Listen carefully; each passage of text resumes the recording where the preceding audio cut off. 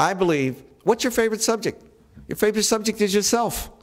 I believe that if we can make people fall in love with themselves, if we can make them fall in love with themselves by discovering their ancestry, both through paper trail genealogy and the chemistry of DNA, that we can motivate them again. When I was growing up, the blackest thing you could be was a doctor or a lawyer, not a singer or a basketball player. The real heroes of the race were Dr. King or Thurgood Marshall, not entertainers.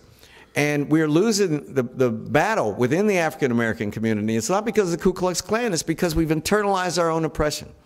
And until we return to the values that those of us my age in this room understand, and all people of color understand, and all people in this room understand, that you have to pursue all of the learning and knowledge that you possibly can. That is the only way to liberate yourselves individually and your people. Until we can create that revolution within the African American community, the African American community will be doomed to have two classes.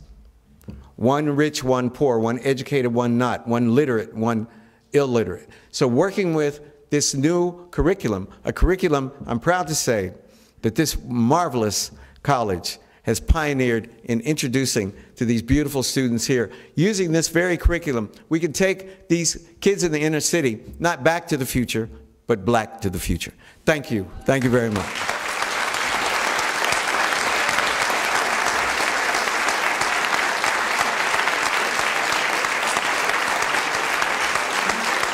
Thank you. Thank you.